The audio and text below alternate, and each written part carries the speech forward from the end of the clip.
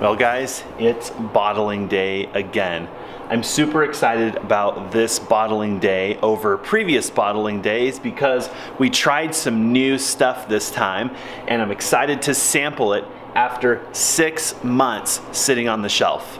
In case this is the first home brewing video you're seeing on our channel, jump back. There's actually a playlist where we share the many different forays into home brewing that we've tried. This is our third full cycle on home brewing, and what you're looking at here, these three flavors on the right are Mead, which is a honey wine, and the one on the left is apple cider, which is made with, get it, apples and some yeast. Now that we've been living in the house for about a year, I'm really excited to always have some of this stuff in the works because we have a temperature controlled environment all year round, and it keeps well once it's bottled. Obviously it can keep for years. It's a great process to use some of the fruits that we either harvest from our garden or we forage during the summer months, but then we can transform it into a wonderfully delightful beverage. We can either enjoy ourselves, or what we really like to do is either give it away as a gift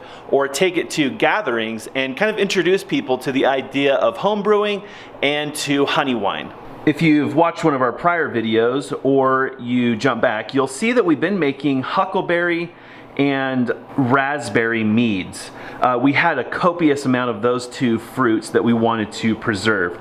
But this year we had the fortunate opportunity to forage a bunch of Italian plums, something we really haven't had access to before. And then we have a friend who runs an organic garden, and she happens to have a peach tree.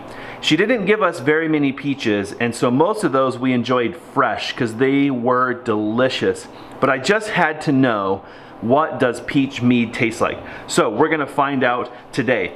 And then, if you haven't seen the video, last fall we did a massive food haul. We got our first deer, we foraged a bunch of apples, and then we also canned all the apricots that we foraged over summer into apricot salsa. If you haven't seen that video, give it a watch. It is incredible the amount of food that we were able to put in the freezers and on the shelf in one day. And this apple cider is a product of that. We were able to get, I think, 40 gallons of cider from, get this, free apples. We just picked them up off the ground from neighbors and things that didn't have time to deal with it. We took it to a local cider press and we paid $1 per gallon of organic fresh pressed cider. And since we had so much, I thought, hey, why don't I give the whole hard cider thing a try? I've been wanting to do it for a long time, and here we are, we've got our first batch. Something else I've been wanting to do is increase the batch size. The size of these batches is actually the most difficult way to make this product in about 1 to 2 gallon batches. You have a lot more work in racking and re-racking and prep. So what we're trying to do is get to the point where I'm confident in our process, and we can actually increase our batch size to something like 5 gallons. And then we could bottle one particular flavor once a year maybe, instead of what we're doing right now, which is about twice a year. If you're wondering, this stuff definitely gets better with age. It's pretty incredible that after what's called primary fermentation, which is only about a week, you can start to taste the flavors, the fruit and the alcohol and the honey and all that stuff, but it does not taste anywhere near as delicious as this stuff does after a minimum of 6 months, and more like a year or even 2 years. The flavors become one, and it starts to taste like a delicious product. I shared this resource in our last video, and I'm probably gonna share it in all future videos because it's pretty shocking how powerful this ridiculously little $5 book has been. This is where we got the confidence to start into mead making. We've been using local honey to do that, and the recipes in here are insanely easy to follow. I mean, there's a few ingredients, there's a few instructions, and that's it. But this last winter, I actually had somebody give us a bottle of hard cider that they had brewed locally, and it was amazing. So I said to myself, I've got to try that. I've got to get this cider thing figured out because I love cider, I love flavored ciders, and we just haven't figured out how to make it or not. So we decided to give it a try this year, and I'm embarrassed at how simple this is. It's actually easier than making mead. All we needed was some delicious, delicious cider and some yeast. I don't want to go in depth on how to make mead, but I'll just say that I guess if you want to be a purist and a technical person, this is what's called melomel. It's actually a fruit honey wine. So because we add fruit, it's no longer technically mead. Mead is simply honey and water. This has fruit added to it. So we're making a fruit honey wine.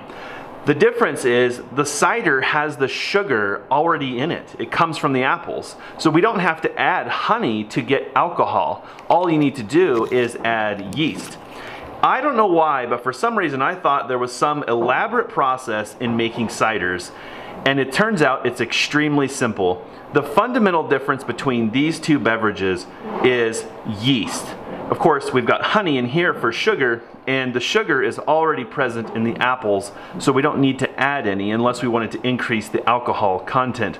But it turns out the only difference is the strain of yeast that we're using. We actually use a very similar yeast for this in the mead, but there's a very slight difference here. It's called a sparkling wine yeast. Sparkling wine yeast.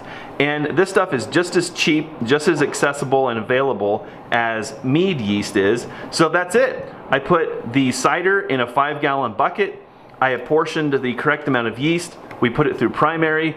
We re-racked it. We've done all the same things that we would do for mead, only this is just basically apple juice. I mean, that's as simple as cider is. Now, caveat, if you're gonna take this stuff super seriously and you want to become a connoisseur, you know how wine is different year over year, and there are certain years where people go nuts and they pay $400 a bottle? Well, that's gonna happen with this stuff too, because your honey is gonna change year over year. Depends on what's floral, what are the bees using for nectar, where are they getting their sugars from, how are they doing it? It's gonna change the flavor of everything, right? And the same thing with fruit. So I'm not gonna be tasting this stuff and thinking, oh, is this an 1822 Merlot from Central France? No, it's homebrewed from right around here in our neighborhood. But the thing is, we have brewed the same flavors 3 years in a row, and they all taste uniquely different. And of course, that's a more refined taste. So I want to say, if you're used to drinking ciders from the store and you start homebrewing, don't judge your brews immediately. Take some time and be patient and get to know them, and you'll find that they have some uniquities that are kind of a change of pace from what you buy in the store, which somehow, year over year, taste exactly the same. All right, I just gave away the secret on cider, so I fully expect that 1 million people are gonna try this, and if you're curious, can you do this with store-bought cider? Absolutely. But I will say it's way more rewarding if by some chance there's an apple tree in your town or your neighborhood where the apples are falling on the ground and rotting. If you can turn those into this, it's way better. I suppose it's worth mentioning really quick that the cost of cider is also substantially less. Honey is expensive, especially raw local honey. You're gonna pay a premium. So I'm excited about cider for that reason, because from a volume and cost perspective, we can make a crazy amount of this. And that makes me excited because there are flavors that I want to add to this, maybe making like a huckleberry cider. Doesn't that sound delicious? So I'd like to try taking these ciders and turning them into multiple different things. So here we're looking at only 4 gallons. We actually have 10 gallons of product that we need to get bottled up today. If you talk to anybody who's into home brewing, or you read any home brewing blogs or anything like that, basically where most of your cost actually comes in is in bottling. Glass is expensive. It's reusable, but it has a very steep upfront cost. Last year, before we bottled, we actually made some beautiful custom bottles, and we thought it would be an amazing thing to just be able to gift these and share these with other people. So we had a logo engraved on them, and it was very expensive. Well, I'm just gonna say, unfortunately, you would think that engraving your logo on a bottle would help it to come home, and the answer is it does not. We've still got about 1/3 of those bottles that are somewhere, and they've never come home. So to our credit, what we do is we save all of our glass throughout the year. These are kombucha bottles, salad dressing bottles, barbecue sauce bottles, things people give us, and in the end we accumulate hundreds of dollars in glass. And this time we're gonna do something a little bit different. We're gonna be giving away glass we don't care if it ever comes back. If it ends up in the recycle or somebody repurposes it, whatever, it doesn't matter. But our nice glass that we spend a lot of money for, those are bottles that we're gonna keep for ourselves, either for our personal use or to take to gatherings, things like that. Or if we wanna give a really, really special gift and we're okay if the bottle doesn't come back. But for the majority of the gifts that we give, if you guys get one from us, it's probably coming in one of these glass bottles because unfortunately we can't afford the glass bill on top of all the other expenses involved. It also can't really be understated the value of sterilizing or sanitizing all of these bottles. It is possible that these brews could be in these bottles for years, and it would be a tragedy to go through all the effort to make all these wonderful beverages only to have something contaminate the bottle and you end up losing it to a rogue yeast or something like that. So I've spent over 2 hours hand washing, sanitizing, removing labels, and getting these things ready, pretending like there's possibility that some of these jars could have stuff in them for years to come. So it's worth saying, don't take the bottling part of this process for granted. It is a very important step in the home brewing process, and it can ruin a magical batch of mead or cider.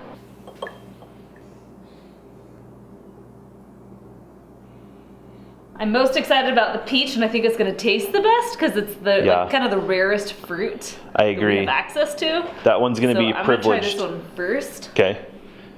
Wow, that's very good. Yep, I agree. I think it's going to get better, so I think it's good already. But with age, maybe another 6 months. We're going to try blueberry next. Yep, try blueberry. You've already had that, so I'm curious if you see, like, if you taste any difference between past years.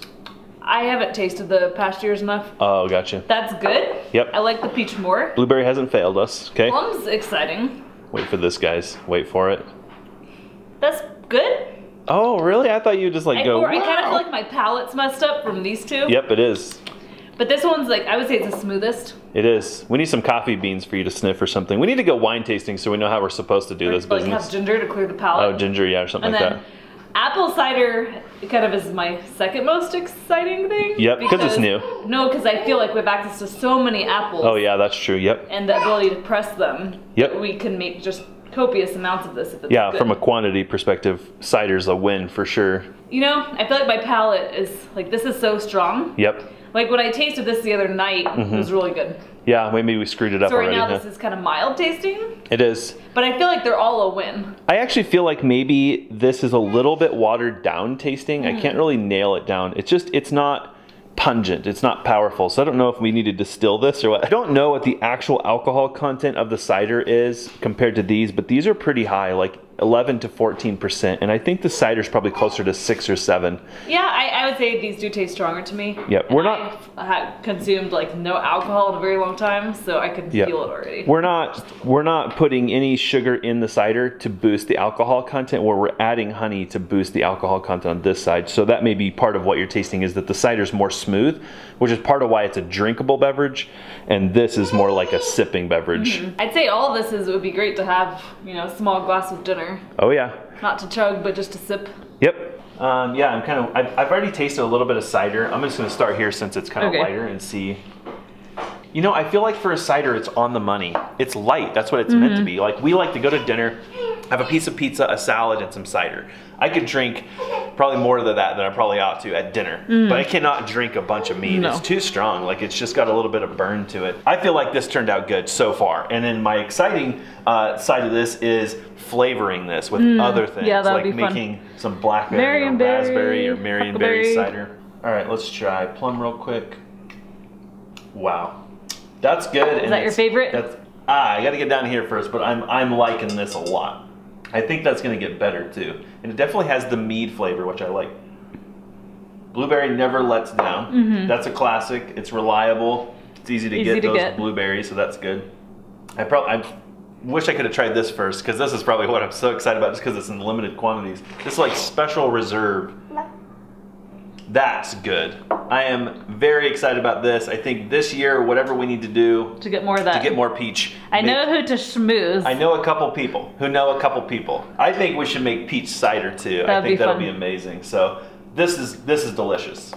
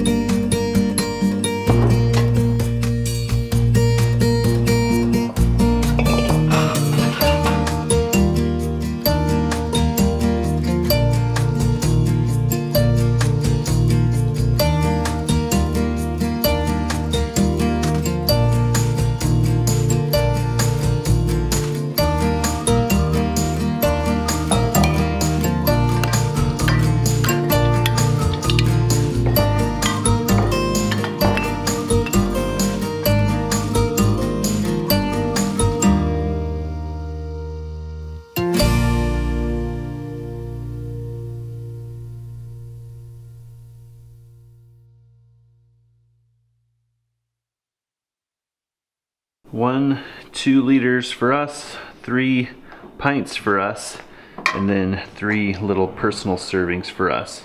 And then 2, 4, 6, 8, 10 pints to share of blueberry. Well, we've done it again, guys. This is an amazing haul. It's so funny that this process is just happening in the background while life is happening, other projects are taking place, and you're sleeping. This stuff is turning into magic. We look forward to having this all year long, and maybe even in a couple of years popping open a bottle and just remembering where we were in life when we bottled this stuff, kind of like a time capsule. And of course, we look forward to sharing each of these flavors with friends, with neighbors, and new people that we probably haven't even met yet. And especially with people who have never had a homemade, home-brewed beverage like Mead or our new exciting beverage, Cider. Stay tuned. I want to try some really fun things with cider. We have a lot of extracts and juices and things that we make all year long, and I want to start playing with mixing that with our ciders. We hope this year to have such an abundant harvest. We know a lot of people are probably thinking about food right now, and we're very much gearing up for food, which is going to start in about 4 weeks. That's all the time we have. So we have a lot of food projects coming, and this feels good to have it done. It's going to feel good to have it on the shelf. And guess what? Start another batch.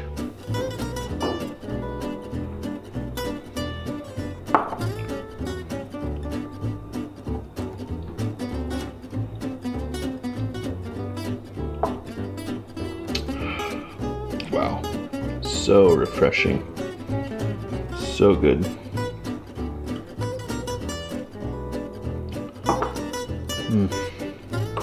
Wow, blueberry, you know how to do it, blueberry.